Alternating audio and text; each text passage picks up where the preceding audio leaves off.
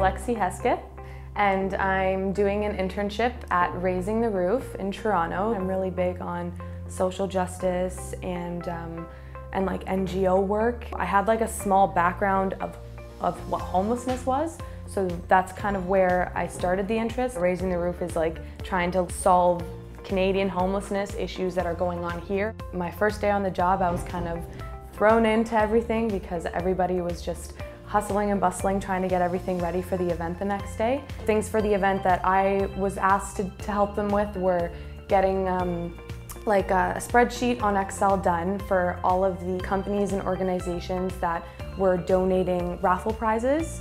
It gives me like hands-on experience working with how people are supposed to raise money to give to people to help them develop.